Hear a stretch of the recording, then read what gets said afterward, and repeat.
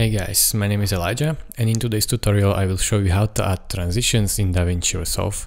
So it's very simple. Just you can close this media pool, open FX panel right here, and then open this side panel, drop down toolbox, and click on video transitions, and here it will appear your transitions.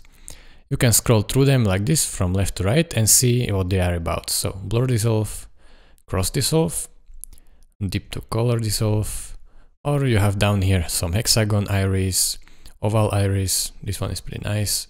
And you can scroll down, you can have star right here, clock wipe for example, or a little bit more down, side left. So these are really nice transitions.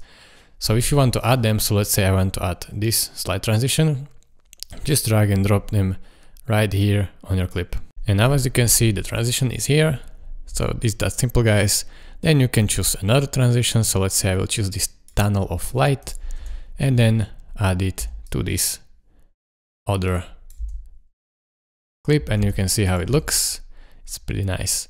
And then you can add another one. So let's say zoom in, I like this one, and I will add it at this last cut. So these are the transitions and how to add them in Davinci Resolve. Thank you guys for watching. If this video was helpful to you, consider subscribing and liking this video, and I will see you in the next tutorial. Bye bye.